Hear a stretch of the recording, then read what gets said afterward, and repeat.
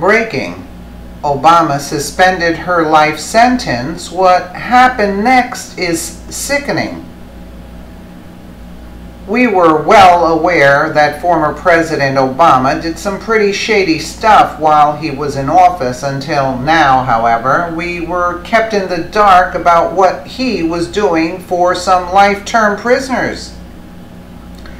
A Texas woman named Carol Denise Richardson was released courtesy of a clemency order from Obama. Richardson was serving a life sentence stemming back to a 2006 conviction for conspiracy to dispute 50-plus grams of crack cocaine and 2 charges of having the drugs on her person with intent to distribute.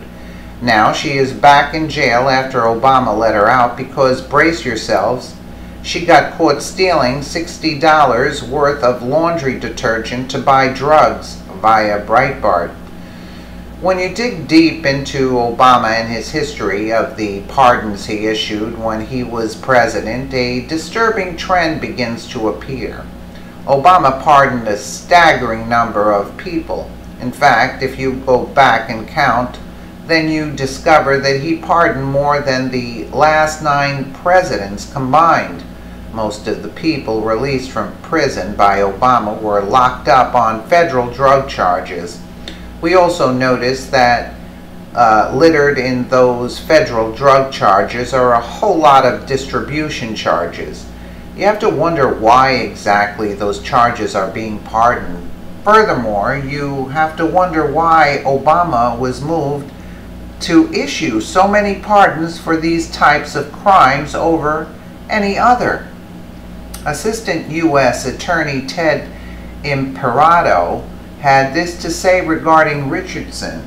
This defendant was literally given a second chance to become a productive member of society and wasted it, he said.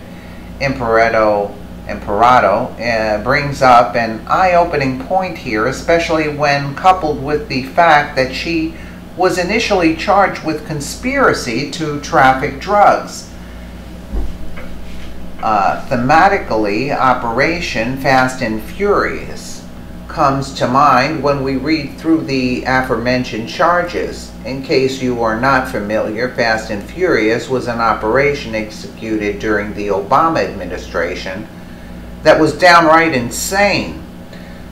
The feds would knowingly distribute drugs, money, and weapons to the Mexican cartels and then attempt to track everything in hopes of catching the higher-ups in criminal organizations. Oddly, we cannot name one single big player that was taken down from the cartel during this time. It is possible that Obama was using civilians to traffic drugs for the cartel in exchange for money and immunity.